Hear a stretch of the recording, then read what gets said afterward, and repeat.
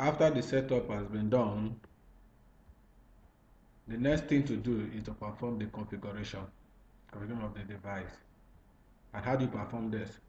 The configuration of the B660 or 683 3G router will be performed through the management page.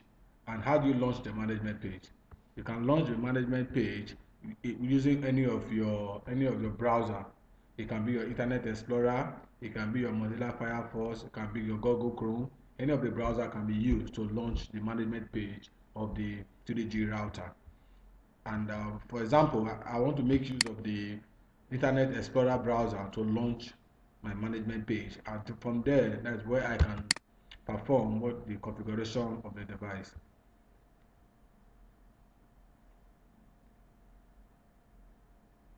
It's trying to open. The management page is open now. The browser is open now, where I can launch the management page. And before you can go into the management page, you must ensure that your proxy, if it's available, must be disabled. An example of that is, and how do you disable your proxy? Click your tools, options, connections, plan settings. Let's assume the proxy is enabled like this. It's like this, but this is a proxy of a company. So invariably, this is a static IP. So invariably, if this is not removed, there's no way you can launch it to the management page of the router. So this has to be disabled, and this is how you disable it. Then you click your OK icon, and with this you'll be able to disable the proxy, which was initially enabled. So now the next point is for us to use the default gateway to launch into the management page of the router. The default gateway IP address is 192.168.1.1. Press your enter key. After that, it takes you to the management page of the device, which is trying to open, and this is the management page of the device. And in the management page of the device, there are so many icons you see. This icon is for you to send SMS. This is to show that the quality of your signal strength. This is to show that your SIM card is valid, and this is to launch directly your internet page. This is for the one which also can also be used to launch your internet page. While this is for your wireless LAN, if it's on, if it's enabled or disabled. At this point, by default, it's enabled. So the password key, the password is the pass that enables you to go into the device, and the password is admin. The password is case sensitive, so admin should be written in lowercase. ADMIN. Then press your enter key.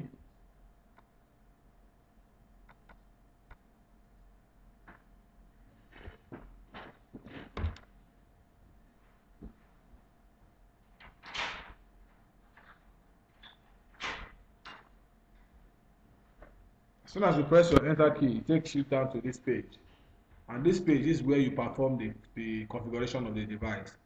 You click your next icon, then it takes you to your profile name. Your profile name is Airtel, AIRTEL, that's Airtel. Then the dial-up number is *99#. The username should be left blank. Password should be left blank. The APN should be changed from dynamic to static, and that will enable you to type the APN. The APN is for Airtel is internet.ng.airtel.com. is the APN, and the authentication type is CHAP.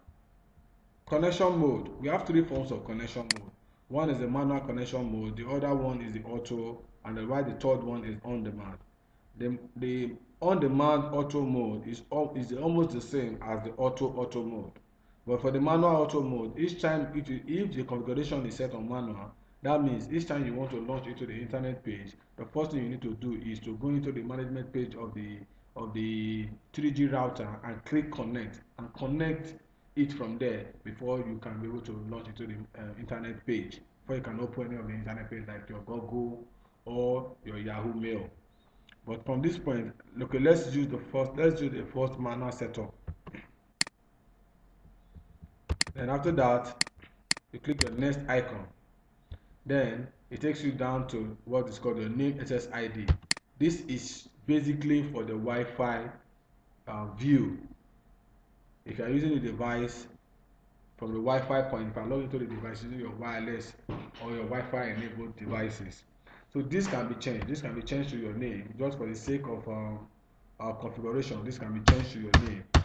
So let's assume your name is Anthony, Anthony. Anthony is typed there, and this SSID broadcast must be enabled. If it's not enabled, that means this device cannot be viewed from the wireless part. It should be enabled at all time. The next point is you click your next icon, and this is your Wi-Fi pass. It's called the WPA pre-shared key. This key is usually written behind the B660 or the B680. But it can also be changed. You can also change it to any of the keys, which you want to use. You can also change it. But the default key is written behind the router. The next point is you click your next icon, and from there you can proofread every configuration that you've done, just to check if your configuration is correct or not. Then after that, you click your finish icon. As soon as you click your finish icon, you wait for 3 seconds. The continued icon is highlighted, then you click continue. After this, the configuration is perfect. So now, because our connection mode is set on manual, we still have to go to the management page which we are in, and you click your connection icon to click the connect before you can be connected, and that will aid you in browsing or surfing the internet. Now, if you look at this, the connection status is showing disconnected for set on manual. So that means, and you see the connect icon, you have to click your connect and wait for it to connect. After like 5 to 10 seconds, it's connected. Then after that, you can now launch into the internet. Like you see, it's now connected. So that means our configuration is perfect and it's complete. Okay, the next thing is you want to launch your internet page. Let's assume you want to open Google. Okay, it's showing website found. From this point, website found, and the Google page is opened, as you can see. You can open any information you want to get from the Google page. Let's assume Nigerian newspaper.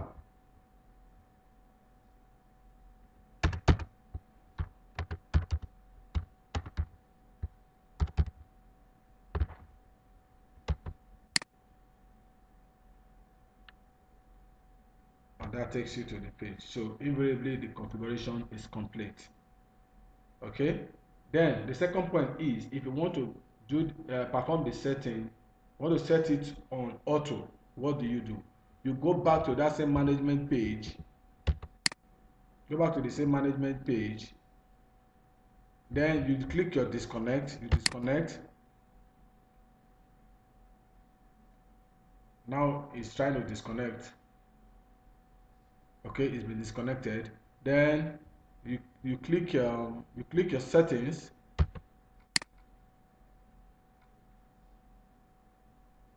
Okay, click the next icon.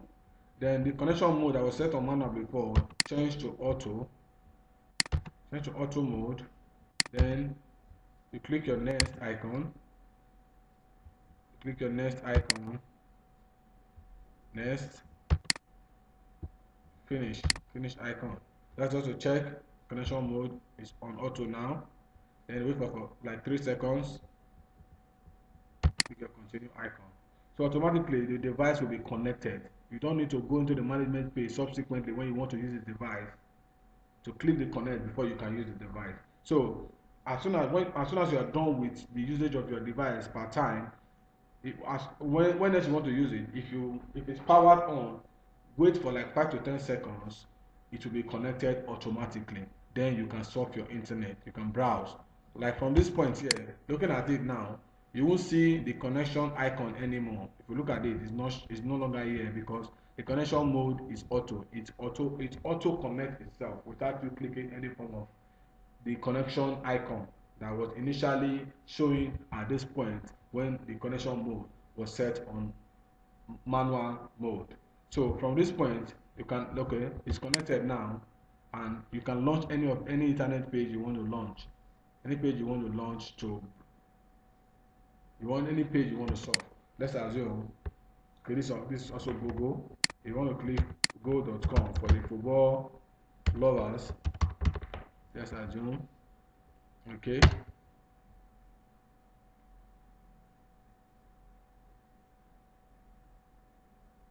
Okay, and this is it. This is it. Taking us to the page. So that means that our configuration is now set on auto and it's perfect. Okay. There are also two modes which this device can be used.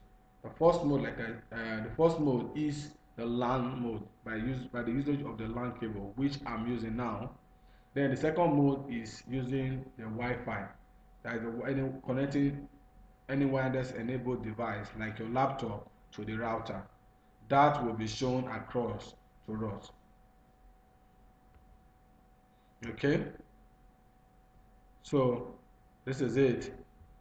This is the page. So how do we connect to the Wi-Fi? How do we connect to the device using the Wi-Fi? So that's the next thing we want to look into now. Let me close this page.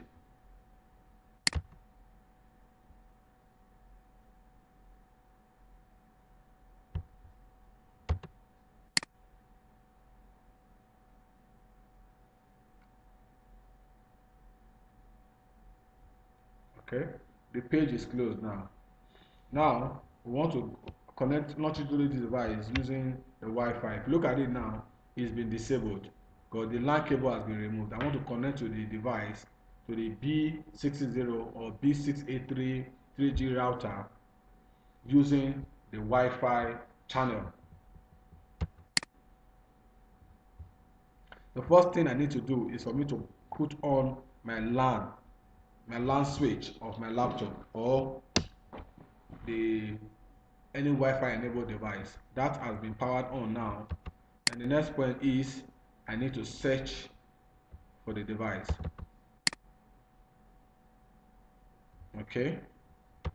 Refresh my network list to show me the current Wi-Fi that is available within my location.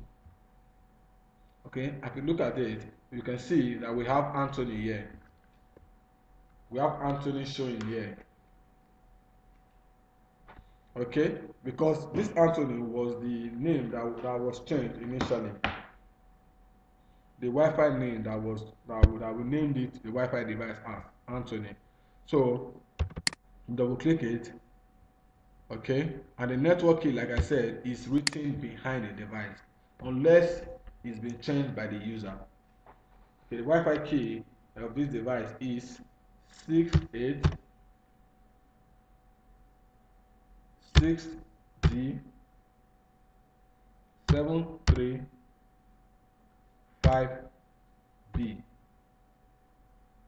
Please mind you, it's case sensitive, so you have to put on your cap lock. Let me type it again. 686D735B. To confirm the network key, 686D735B. Then the next point is you click your connect icon. It's trying to connect.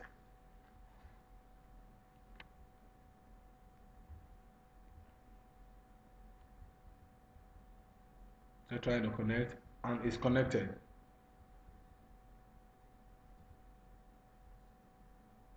It's connected.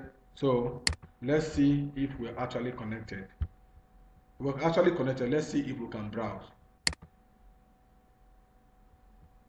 Okay, using my Internet Explorer again to launch it.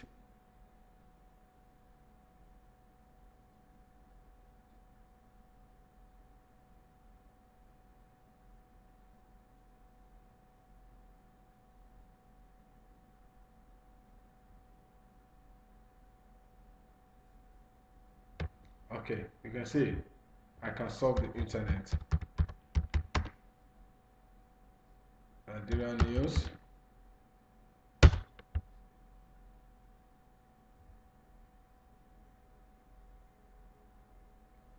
That is it. This is how you can configure this device, launch it to the device using your LAN cable, and also launch it to the device using your Wi-Fi cable. That is dependent on the user. If you want to use your LAN or if you want to use your Wi-Fi.